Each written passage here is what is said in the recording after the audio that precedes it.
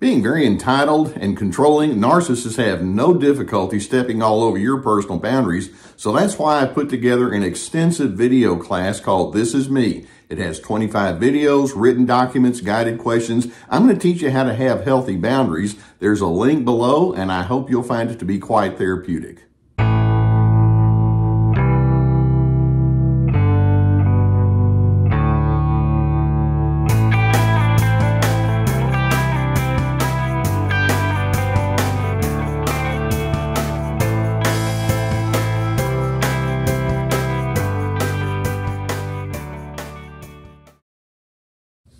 You know that narcissists can be very toxic individuals. They have such a strong need for control because they're so completely absorbed with themselves and impressed with themselves and entitled that it's all about them when they engage with you. And you've heard lots of individuals who have said, well, the best way for you to deal with a narcissist is to just go no contact, have nothing to do with them. Now, that can be a very desirable outcome, but there simply are going to be times when that's just not going to be very feasible. There are times of the year when you're going to have group activities, or it may be at work or within family circumstances where you want to be around other individuals, or you have projects or certain kinds of things that you're doing with other individuals, and there that narcissist is, and you just simply can't get around them. They're just going to be there. And so I'm wondering if we can figure out how you can at least, even if you can't go no contact, you can at least get your mind established in such a way where when narcissists are being narcissistic and they're coming at you with all of their negativity, you're going to be able to outsmart them to the point where you can even shut them down, okay? Let's keep in mind, narcissists must be relevant to you. They want you to think that their opinions or their ways are the ways that matter and the opinions that matter most. But what if you decided, no, that's not how I think? And let's see if we can get your mind fixed on certain kinds of notions, and then I'm going to give you some illustrations about how this works so that you can shut them down and you can go your merry way and not have to be completely pulled under when you're required to be in their presence. Now, there are certain assumptions that I'm going to start with upstairs before I actually have my behaviors and communications toward them. You see, I make the assumption that a narcissist is a troubled person. And that being the case, this is certainly not somebody that I can look to that's going to establish my pace. I also make the assumption that they're easily negative. And so when they show up and they're easily negative, it's not like I'm going to think, I can't believe this. Narcissists can be complaint machines. I like finding things that are good, but I'm going to go ahead and remind myself that's who I'm dealing with. It doesn't catch me off guard. Likewise, I'm going to remind myself, and I'm going to get prepared mentally to know that the narcissist can be down on my case. You know what, though? I'm not down on my case. Like I say, they're negative and they have to be superior, and that means that somebody has to be in the inferior role, and they assign that to you, but it doesn't mean that it's accurate. That being the case, I'm not going to get suckered into whatever goes along with their thinking relative to that. In addition, and this is a big one, I'm going to remind myself that narcissists are masters at what we call intermittent reinforcement. And when we say intermittent reinforcement, basically it's they're consistently inconsistent. Sometimes they can give you some real positive reinforcement and you think, hey, things are going good here. But then I'm not going to get too pulled in by that because it's just when I feel like everything's all right, then they come up with a negative reinforcement. And back and forth, and there's no particular rhyme or reason, and I'm not going to get pulled under by that. That's just what they do. Like I say, they're consistently inconsistent. I'm going to factor that in. In addition, I know that narcissists tend to look only at external kinds of things. They tend not to look at matters of character or integrity, and they may imply that if I made a mistake or if you did something they didn't like, that you're a bad person, but they don't really take time to get to know you. That's part of their lack of empathy. I'm going to factor that in too and remind myself these are individuals that don't make good pronouncements about you or me because they're not inclined to do that. They're external people only. And then I'm also going to remind myself that narcissists have lots of expectations. And by that, I mean, they have the agenda that they bring with you. And so whenever I'm in the presence of that narcissistic individual, I'm going to remind myself straight up front that I cannot afford to allow that person to have such a grip on my reactions or my emotions or my plans that I have when I'm around other individuals that they shut me down. No, I'm going to shut them down, but I'm going to do so not in an argumentative or forceful or overbearing way. I'm going to shut that narcissist down by just letting it be known, you don't get to me. Your words don't make me tremble and shake. Let me give you an idea of what I'm talking about.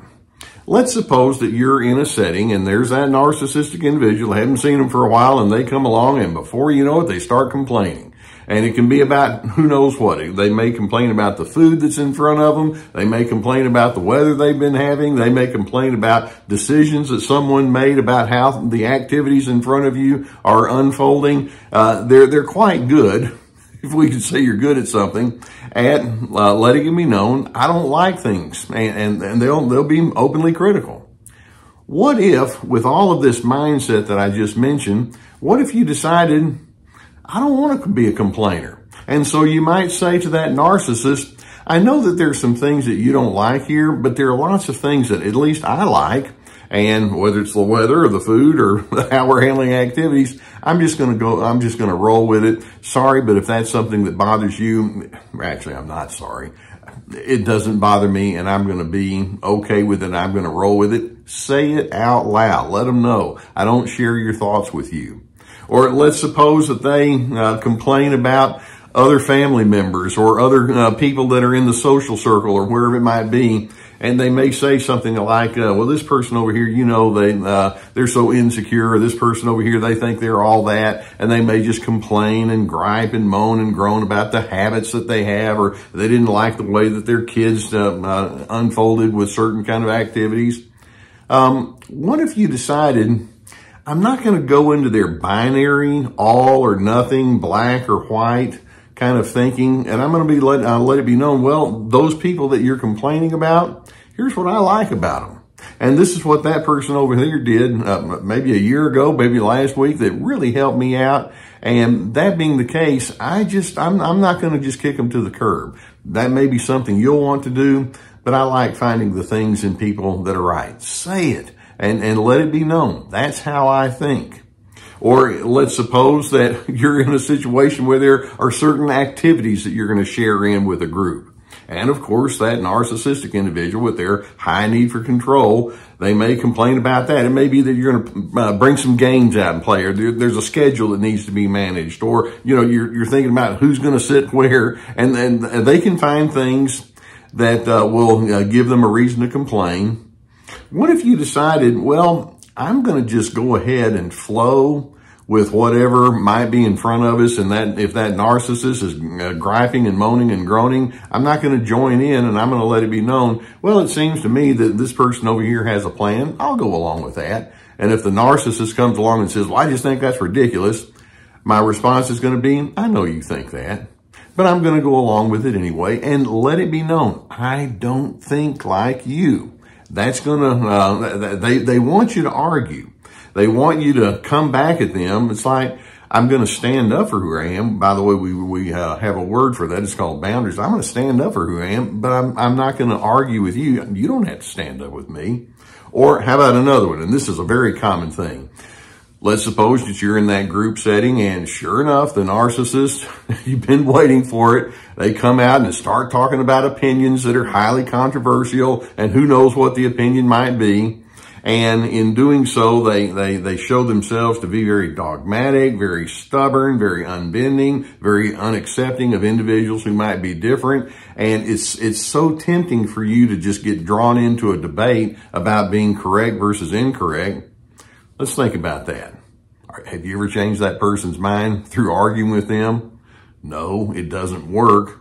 What if you decided to say out loud, I know that that opinion is very important to you, but it's not an opinion that I share.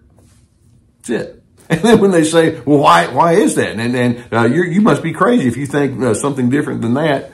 And then my response to that is going to be, I'm aware that you think that, but nonetheless, that's where I am. And just let it be known, I'm not getting suckered in, and you're not going to draw me into some sort of fruitless debate that is going to take us nowhere. Or another thing that a narcissist might do. Sometimes you're in a group setting and the narcissist, instead of trying to nitpick at you, they may just completely ignore you. And it may be that they'll let it be known, you're not even worth the time of day. And instead of you trembling, it's like, I'm just going to drop my expectation that we're going to have the connection. And I'm going to focus on the individuals that are in this scenario here that I like. If a narcissist feels like they have to treat me in a way that says you don't even exist, that's on them. It's not on me. You see, the conclusion that I draw is that narcissists have to be in control, but I'm not required to be under their control. Narcissists are not satisfied when I have independent thoughts, when you have independent thoughts. I am satisfied with my independent thoughts, and I hope you can be the same. Narcissists like to blame. Narcissists like to accuse and criticize. They can't be satisfied. But when I hear that or experience that, it's like, that's not nearly about me as it is about who they are. And I'm just going to go ahead and let their negativity be what it is. It's commentary about who they are. Narcissists are simply full of themselves. You know what I like to be full of? Kindness, encouragement, love, companionship. And so the way you shut down a narcissist, the way you outsmart them is you don't go into their game and you openly let it be known, I see myself as unique. I see myself as distinct. And when they come along and say, well, that's a bad idea, then my response is going to be to that, well, we differ, don't we? Their negativity is not relevant to me, and it doesn't have to be relevant to you. And I'm just going to drop any illusion that we're going to make that person suddenly agreeable, because they're not going to be. But you know what? It's good for you just to simply be you. Let's let that be your calling card. And if the narcissist turns and walks away and says, well, I don't want to deal with you, okay, I succeeded. I don't want to deal with it either. Now, I'm hoping that you can have a sense of self-trust, and that's really what we're talking about. Hold on to your self-trust. You don't have to be arrogant. You don't have to be argumentative, but you can hold on with a calm firmness. That's what we're all about here. I hope that videos such as this can give you some good things to think about. If you've not already hit the subscribe button, go ahead and do so. We'll keep more videos coming in your direction. I truly appreciate being on the journey with you. Likewise, if you have a need for therapy, and many times when you're dealing with these individuals, particularly in an ongoing way, and you need someone to help you unpack it, I would strongly encourage that you seek the therapy that would be beneficial for you. I'm so pleased that I've been sponsored by the people at BetterHelp.com for several years now. And there's a link below that will take you to their website for online therapy. It's very accessible, it's very affordable, and I've received good feedback on that. So check that out if that's a need that you have. Likewise, I have my therapeutic courses, and these are designed to help you walk through various kinds of issues related to that narcissist.